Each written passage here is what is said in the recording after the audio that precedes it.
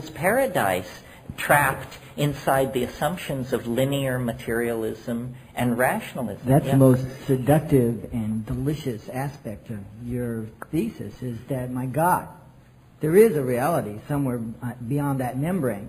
And then you compound it with the exploration of logic or rationale, where you present to us the possibility that the Big Bang is the most ludicrous thing to combine with rationality as could possibly be imagined. And then I've even heard people address, well, how is it possible that the vanity of the individual human being could think that he's so important that the rest of the galaxy, the universe out there, that we should be at all significant, whereas you say, well, hell, that's all mindscape. It doesn't exist. Or it feels like you say, well, it's a mindscape. You know, it isn't. It's an invention. Well, what I'm really saying is we know a lot less than we assume we know.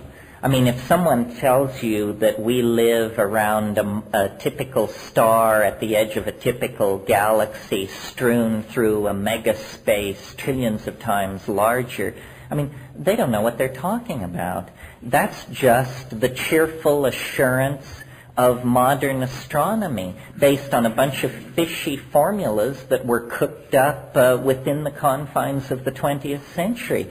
I mean, the stars that shine down at night could be painted dots on a scrim for all we know. I mean, I'm not saying that's the case, but what I am saying is I think that the greatest disservice that science has done to humankind is the marginalizing of our own importance. If we even, let's take an objective measure I think complexity, if you look around at nature, at the fossil record, at the human family, complexity is clearly something very dear to nature. Nature preserves it, nature works through it, nature builds upon it. Well, we're told we're a minor this, in orbit around a minor that, in a typical that, and so forth and so on. But if you will look at the human cerebral cortex, what you discover is the most densely complexified matter known to exist in the universe. The human cerebral cortex contains more connections per cubic centimeter than any form of matter known to exist in this cosmos.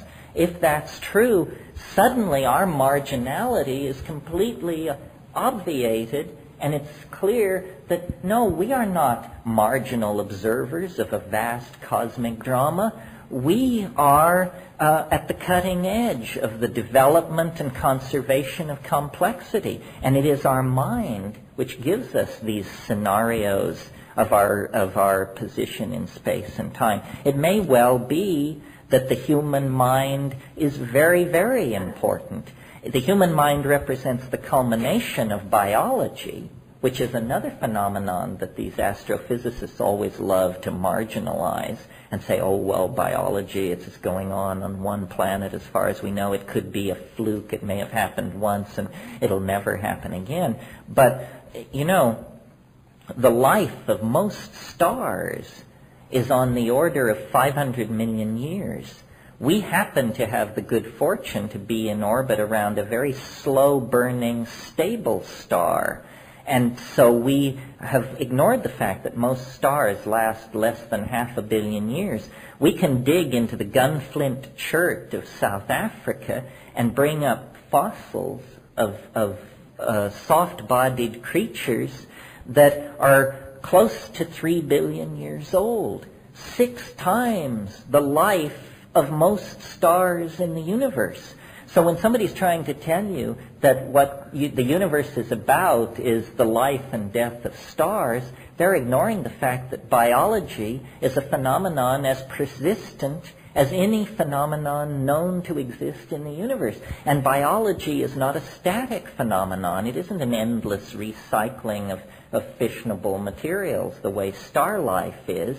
Biological life has been steadily complexifying itself over the entire time span of its existence. So life is not marginal. Mind, emerging out of life at its more complex levels of organization, is not marginal. And we are not marginal. We are, I think, tremendously important in the cosmic drama, and that a rational analysis of the situation will support that. Yeah. You comment in that regard.